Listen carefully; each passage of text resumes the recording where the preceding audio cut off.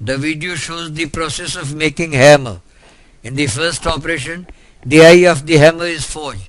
The initial billet is shown by red color and there are four curved dies around the center of the billet. In the second operation, head, face, section of hammer is forged. There are two dies with inbuilt cavity which are used for the forging shown in the grey. In the final operation, peen section of the hammer is forged using two different set of dies shown in grey with inbuilt cavity. The equivalent strain generated during each forging operation can be determined by a scale on the extreme left.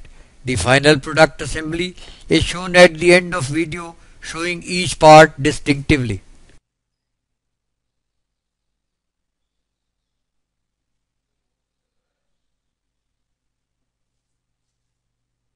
The video shows the process of making hammer.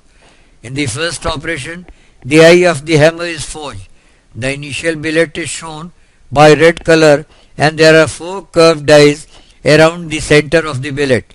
In the second operation, head, face, section of hammer is forged. There are two dies with inbuilt cavity which are used for the forging shown in the grey. In the final operation, peen section of the hammer is forged using two different set of dies shown in grey with inbuilt cavity. The equivalent strain generated during each forging operation can be determined by a scale on the extreme left. The final product assembly is shown at the end of video showing each part distinctively.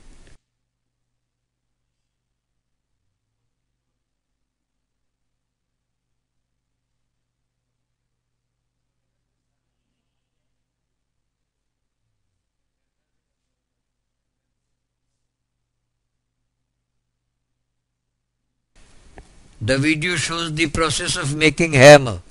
In the first operation, the eye of the hammer is forged. The initial billet is shown by red color and there are four curved dies around the center of the billet. In the second operation, head, face, section of hammer is forged. There are two dies with inbuilt cavity which are used for the forging shown in the grey. In the final operation, peen section of the hammer is forged using two different set of dies shown in grey with inbuilt cavity.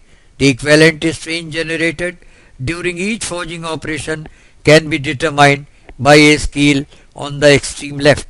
The final product assembly is shown at the end of video showing each part distinctively.